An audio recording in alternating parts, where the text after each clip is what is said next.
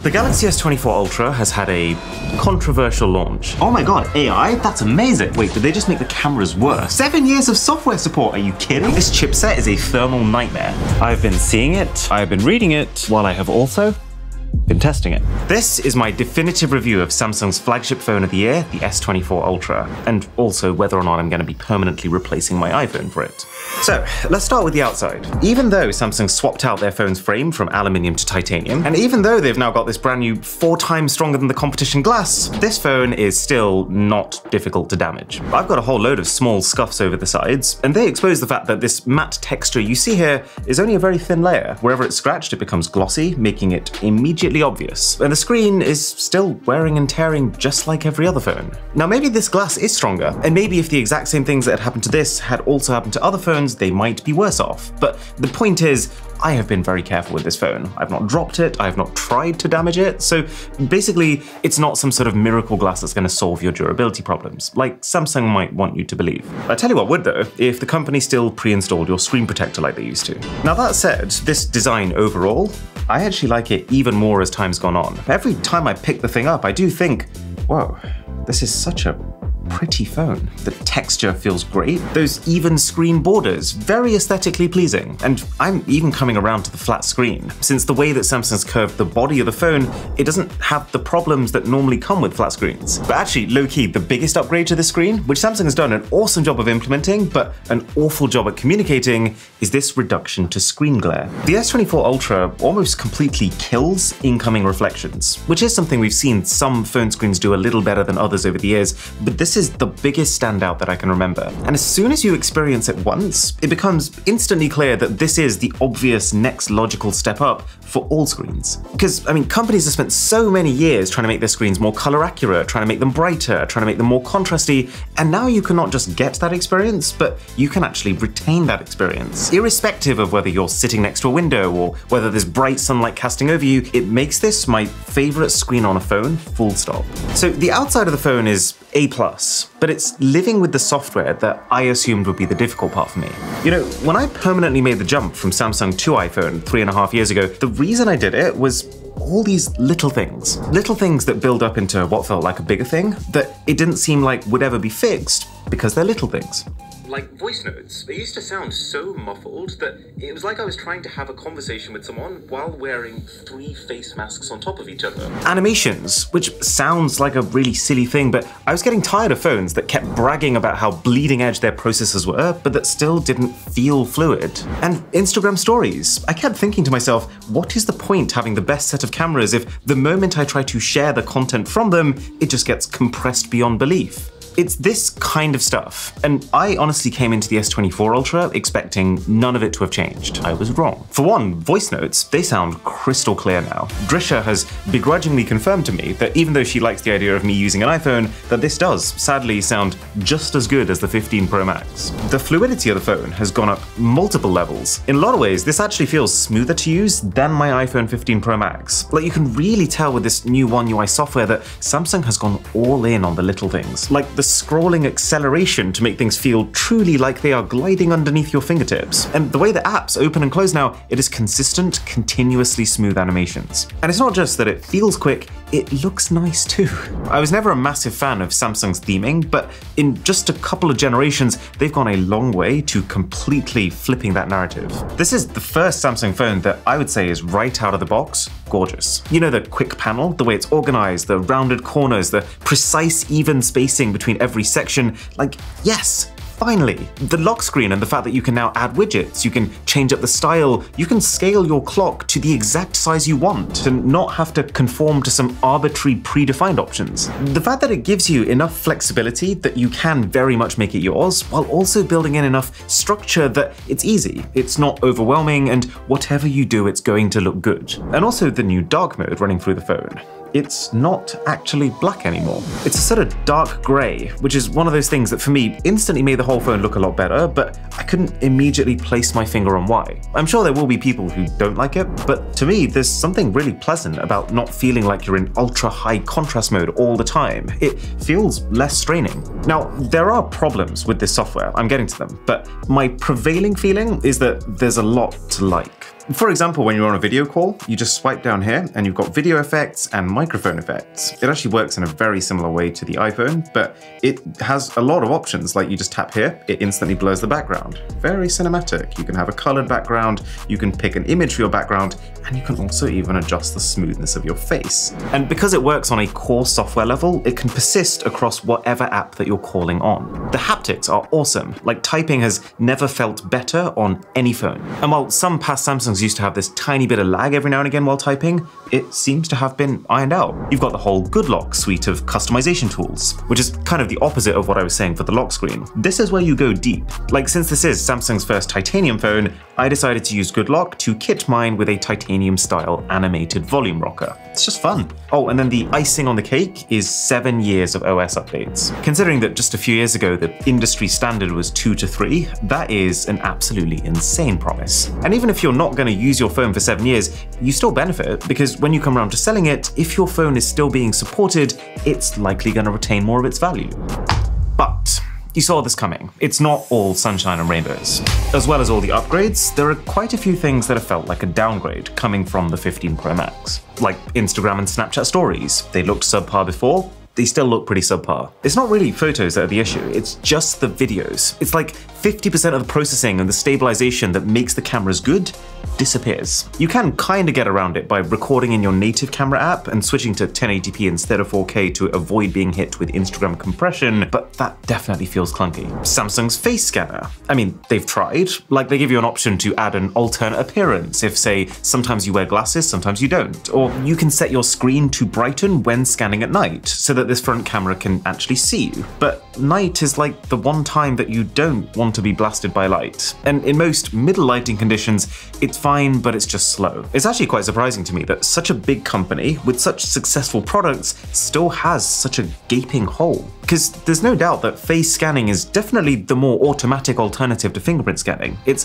the future, but until Samsung adds in some sort of infrared 3D scanning tech like the iPhone, you're not really going to want to use this for much. And there's a few more things. The audio quality is not quite as good as the iPhone. It's a tiny bit less loud and a tiny bit less full. Not having MagSafe is actually a massive downgrade, since being able to charge wirelessly while still being able to have your phone propped up so that you can see the screen is very useful to me.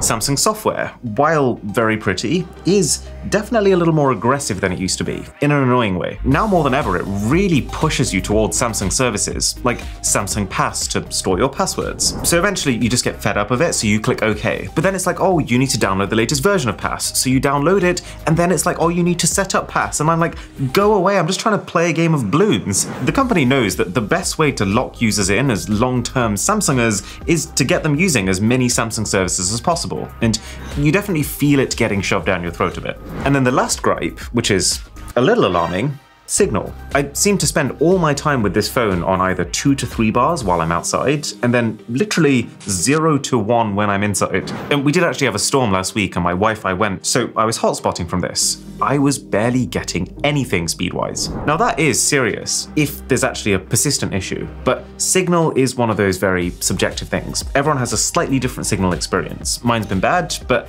it's totally worth checking out some other reviews too to see if it is a trend or if I just got particularly unlucky. The high-level takeaway for software should still be the fact that Samsung has improved a lot, to the point where this might just be now my favorite Android skin. We'll get to the Galaxy AI stuff in a minute, because I have thoughts, but I want to touch on cameras, because it's been a bit of a hotly debated topic. As you might have seen in my camera comparison, the S24 Ultra's cameras are a pretty big improvement to the S23 Ultras, but just not in the way that we've come to expect. We're pretty used to each year phones getting a bit more detailed, getting a bit better in low light, zooming a bit further. Samsung's not really done much of that at all. And that's a little sad. I feel like the purpose of an Ultra phone should be to break new ground, to be a spectacle, and to showcase the most cutting-edge tech that the company has to offer. Whereas this time round, I'm not pulling it out excitedly on the street to just see what it can do, and I don't get that brand new toy to play with feeling, because its output is quite similar to last time. But two things. One, that doesn't mean it's a bad camera. It's building on what was already a very strong foundation. And two, what they have done this time as part of this massive software overhaul is made the camera nicer to use. It looks better, it's organized better, the animations are smoother, and it captures faster. Oh, and the screen is so bright that you will never ever have a problem seeing what you're shooting again. Do I wish they'd also improve the output with a brand new 400 megapixel main sensor? Yeah, of course. But was this a much needed improvement nonetheless, and has the company made enough improvements in other parts of the phone for me to forgive them?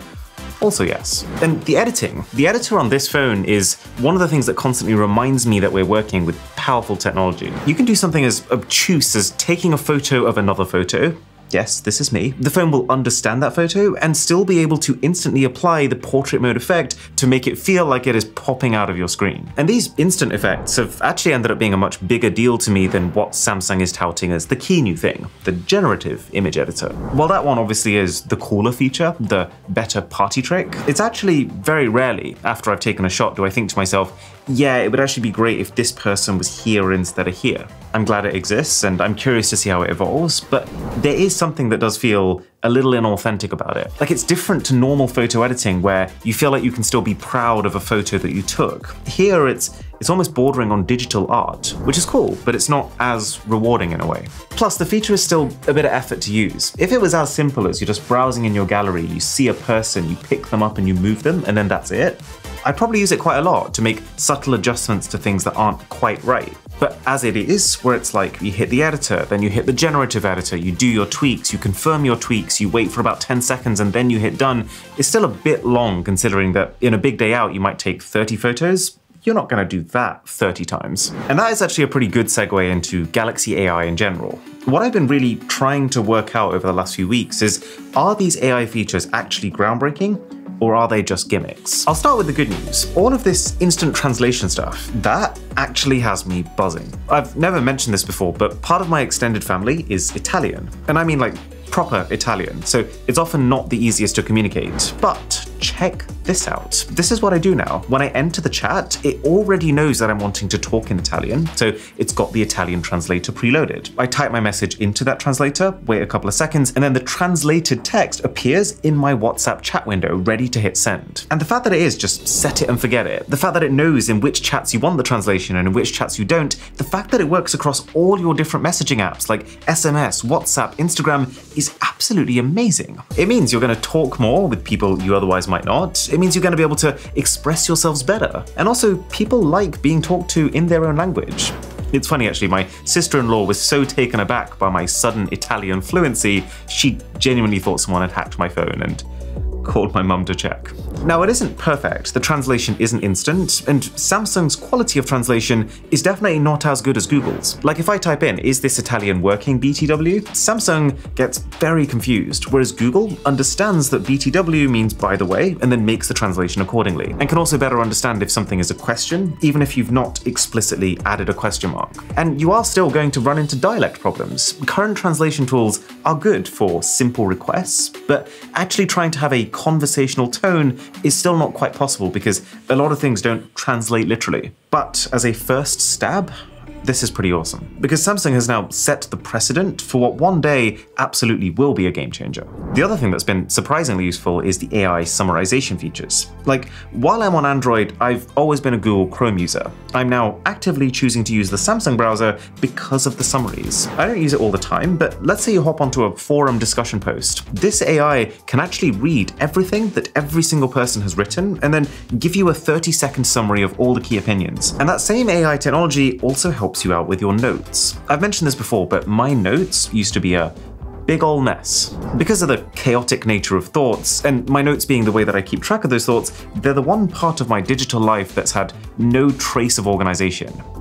But this phone changes that. For starters, while every note would normally be whatever grammar my keyboard spits out in the moment, the AI grammar checker here actually makes those notes feel like way more composed, deliberate thoughts, which then in turn makes you want to look after them and organize them. The way it formats your notes too, like if I'm writing a list of holiday destinations, the thing will actually categorize them based on continent, which is exactly how I would have done it, but it just would have taken me like 10 times as long. And then to finish the whole thing off, the phone even generates AI-powered covers for your notes, which kind of packages each one into what feels like its own distinct novel, almost. It'll even go through and read through the handwritten writing on those notes for info about what to title the note. Now, I do think the phone should just do this automatically as opposed to you having to click generate, but still, compare this to my iPhone notes library, there is a world of difference. And on that note, yes, there is still an S Pen inside of this phone. And for me, it's one of those things that I completely forget it exists 99% of the time, and some part of me wishes Samsung had just swapped it out for an even bigger battery, until the 1% of times where I really need it, and I count my lucky stars that it's right there in front of me. There's something that feels very freeform about writing as opposed to typing, which is why whenever I'm ideating, I'll always use my Remarkable tablet. But do you know what? This has kind of absorbed the functionality of that too. Being able to just whip this S Pen out and write, even when my phone's locked so I'm not getting distracted. It pretty much ticks the same box. My only complaint is that I really feel like it should be on this side, given that I imagine most people are going to be writing with their right hands and so would want to take it out from here. I imagine the reason they've done this is the cameras now take up a little bit too much space to put it on that side, but Samsung didn't want to move the cameras because that's become their branding. Alright, so then we've got Circle to Search, which is basically hold the bottom part of your screen and you enter this new mode. This mode where you can take whatever's on your screen, zoom in, zoom out, move around, and when you're ready, circle something, and Google will tell you what it is. And for the first 5 days of using this phone, I actually completely forgot this feature existed. Because, you know, your default is to use your phone the way you already know how to use your phone. Circle to Search requires a very conscious shift in how you think about searching. But when it clicked for me, it clicked hard. This feature is absolutely incredible. You see a photo of a cool product and you want to know what it is? Circle. You see a photo of a phone you don't recognize? Circle. You want to rebuy whatever flowers are in the house? Circle to find out exactly what they are. You see a photo of the most beautiful hotel view? Circle it to find out exactly which hotel it is. And I am continuously surprised at how accurate it is. It's very easy for a feature like this to just be a gimmick. This is actually based on something Google made years ago called Now on Tap, where you hold down your home button and your phone tells you exactly what's on your screen. It was a gimmick then, but the seamlessness, how it doesn't exit the app you're currently in, meaning you can find out what you want to find out and with one swipe be back where you were. The fluidity, how you can circle, you can scribble, you can just tap, and the phone always seems to get what you're trying to highlight. And then the intelligence of the results makes this, I'm going to say, game-changer category. Like just yesterday, this is going to sound like one of the most first world situations ever. We got this snack in my kitchen on the opposite side to where I was sitting. I just remembered we were running out of that snack and I wanted to top up, but I couldn't remember what they were called. So pulled out my Samsung, zoomed all the way into that snack, entered Circle to Search, and within about 5 seconds, that exact product was in my Amazon basket. Now, obviously that's a dumb example, but I think it kind of illustrates how Circle to Search almost opens the floodgates to what becomes searchable. It makes your phone genuinely feel like your own personal, interactive interface with the world. And now picking up my iPhone, which doesn't have it, it feels old school. And then the final AI feature that I like is the instant slow-mo. It's a top-tier idea with good execution. It just needs a bit of polish. Sometimes when you use it, the video will either lag at the start till the phone catches up, or create weird artifacts as it's not quite able to insert the perfect in-between frames when slowing videos down. Okay, all that said, there is some stuff that I don't like the live call translation, which is significantly worse than the text message translation. Basically because it's the same thing, but all of a sudden has to happen in real time. To be clear, I'm really glad Samsung's made this. It just needs to get better. Let me give you an example. I'm trying to decide between pineapple on pizza and pineapple on pasta. Which do you think I should go for? Penso che dovresti andare in galera. I think you should go to jail. Oh yeah, and if you're enjoying this video, then a sub to the channel would be... Jeans, wait a moment. Ah yes, jeans. You could just use my mum, maybe. What? No. That's not what you were trying to say, right? So do you have a sub to the channel word? Fantastic, wonderful, the best YouTube channel. Yes! We got there.